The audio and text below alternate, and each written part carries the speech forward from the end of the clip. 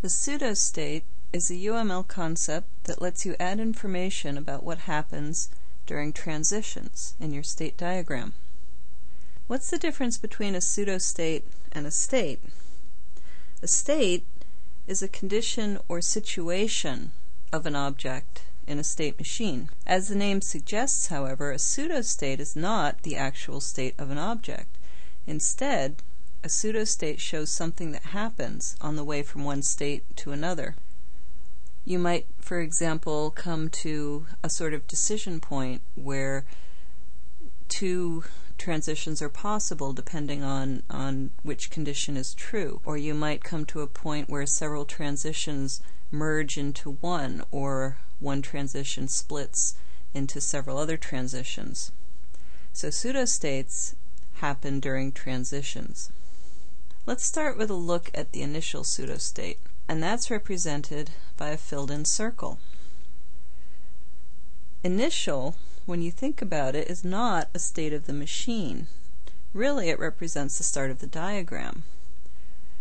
So, for example, if you have a state machine whose initial state is waiting, in the diagram you show it like this. You have the initial pseudostate to show where things start. You draw a transition from the initial pseudostate to the first actual state of the machine. You can, by the way, label this transition with whatever action or condition is necessary to get to this first actual state of the machine.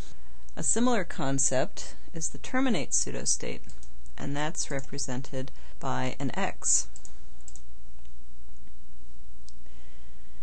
The terminate pseudostate shows the termination of a state machine.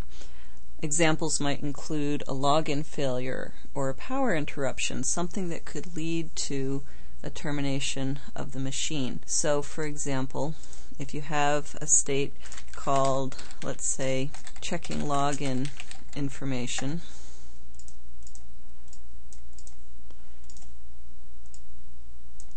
and you have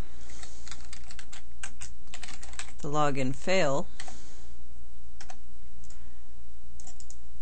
then that could lead to a terminate pseudostate. So pseudostates are a useful way to show what happens during transitions in a state machine, letting you add complexity to your state diagrams. And the next several movies will cover various kinds of pseudostates that you can use in your state machine diagrams.